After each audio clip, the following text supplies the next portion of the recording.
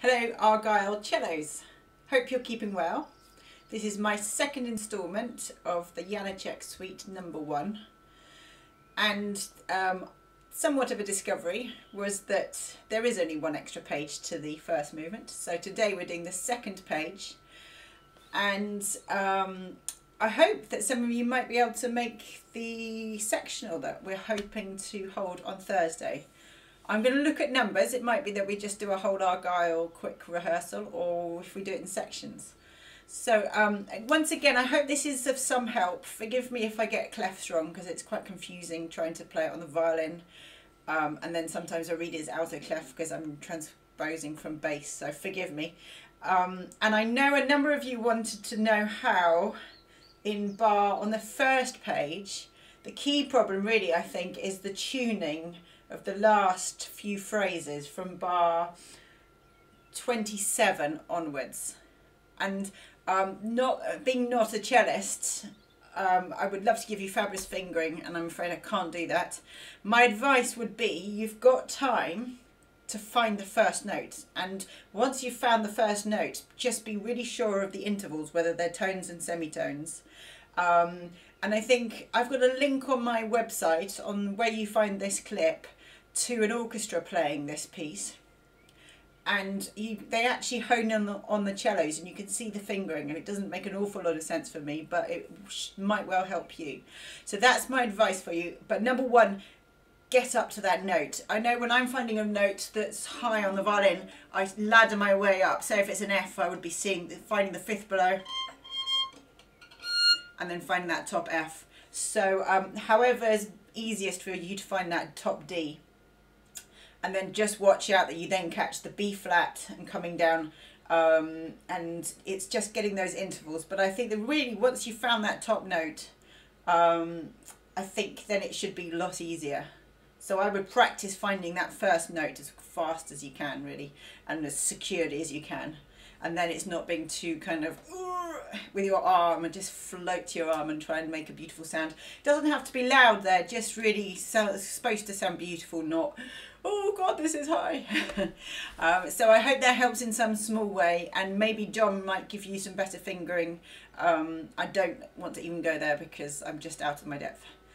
So the second page starts with pizzicato. It's you and the bass, and it's a completely new theme. It's quite fun and playful. And over the top you've got the violas, and the seconds have got a lovely kind of chorale theme, but you're sort of joking around underneath. It's quite fun. So I would suggest not too quiet.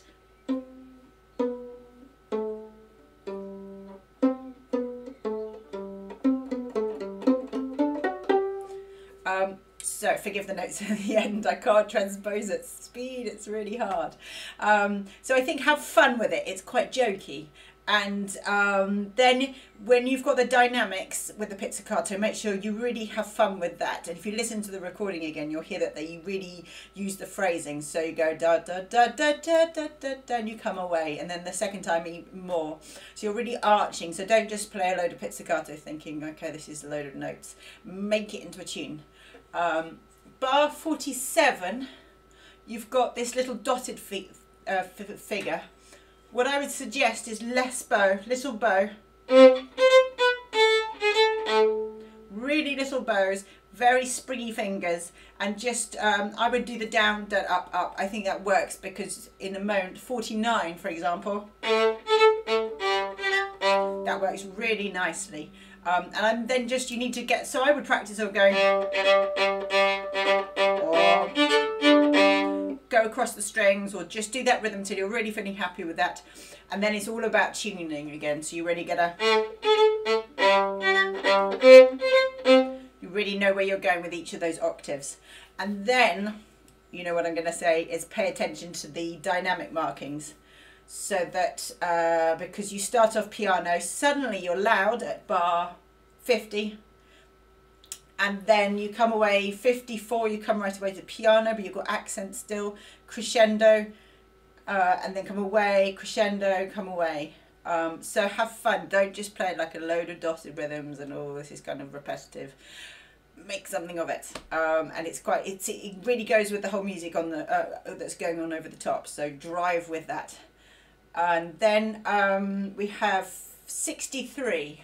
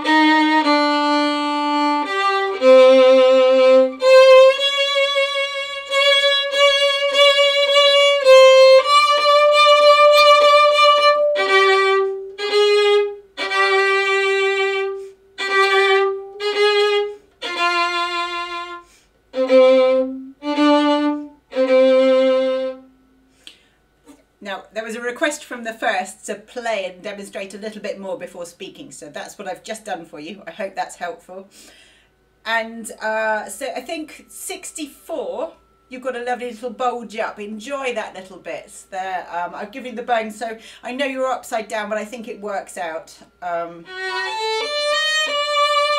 It's a little bit of tune, so push it through and then you can come away. You noticed in bar, I hope, in bar 66, that I really slowed down and I've put big arrows and looking glasses, because then the calmer is a more gentle tempo. So I would prepare for that the bar before, really watch and be prepared to really pull up. And then you've got little bulges, but really in bar 67, 65, 6, 7, 8, 9, 69, pianissimo. You know what I say about dynamics and the really quiet. So here you can be really floaty. Don't use little bow and go disappear. This isn't going to project, it's not very interesting. So you use a bit more bow than maybe you'd think. Float it a little bit more, all the weight out of your arm. And just... and you can do the bulge. And then 71, your triple P. And so that's really, really soft. 72, I think we pick up the accelerando there. I think you're already hinting, so bring out that little accent. You're hinting that actually now we're heading towards the end. This is the end's inside.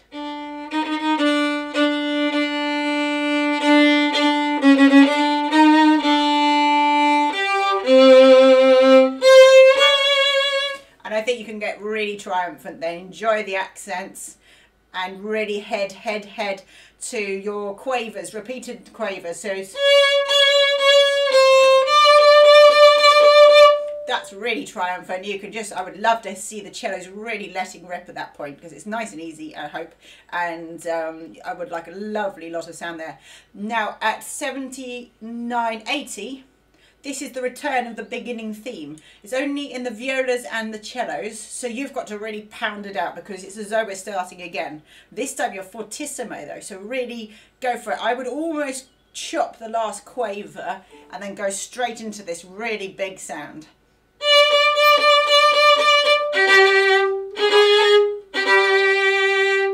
So you're really going, and you're getting those retakes again, and you're really going for the energy and the power. And then the second utterance in 82, I would still keep that fairly beefy. Dying away, and then you lose the power. And now we're signalling we're not going to play the whole thing again, thank goodness. Don't worry folks, it's over. And then you've got this beautiful end where you just, I think, just fade up into nothing. You can almost hardly play the last note, which might be quite nice for you because it's pretty damn high again. I think it's the highest note ever. Again, maybe John has some helpful hints how to get up there. So...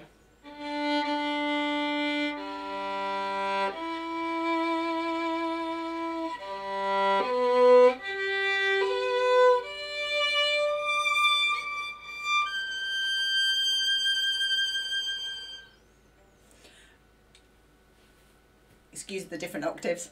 And so I would, if you're finding those up there again, I would really slow your hand and find your way up there.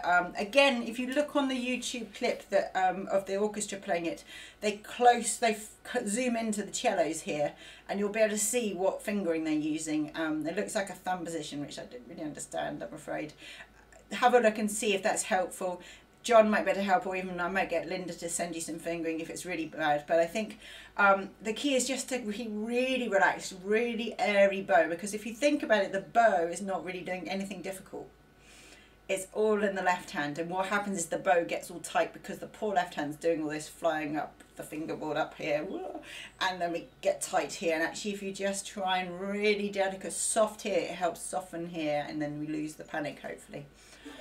So I hope that's been a little helpful. I think it's a cracking little piece. It says a lot in a very short little movement, but I think we need to capture, excuse me, we need to capture the drama, the intensity, the excitement, and then a real contrast with that pizzicato, so you can enjoy yourselves there. And I think it's a great piece to get stuck into. So I hope to see some of you on Thursday, and I hope this has been at least a little bit helpful, and I only wish I could play the cello. Bye.